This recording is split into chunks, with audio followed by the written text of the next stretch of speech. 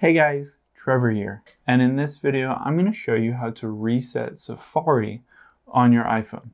It's pretty quick and easy, so let's jump right in. Now, to reset Safari, the first thing that I'll do is head into our settings here, and then we'll want to scroll down until we find Safari. So right under FaceTime there is Safari. I'll tap on Safari.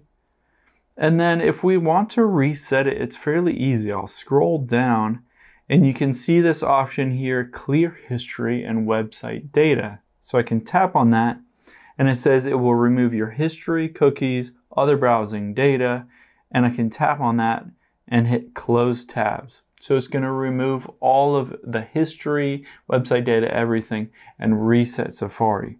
Of course, now it's still, if I scroll up, we'll use my favorites. Under favorites, it'll use the favorites, bookmarks and all that stuff, so you can go in and delete any of those bookmarks. Under autofill here, you can use it so, reset that it won't use your credit cards or your contact info. You can turn off any kind of Safari suggestions, all that stuff, to help fully reset it and remove all of your personal data from it.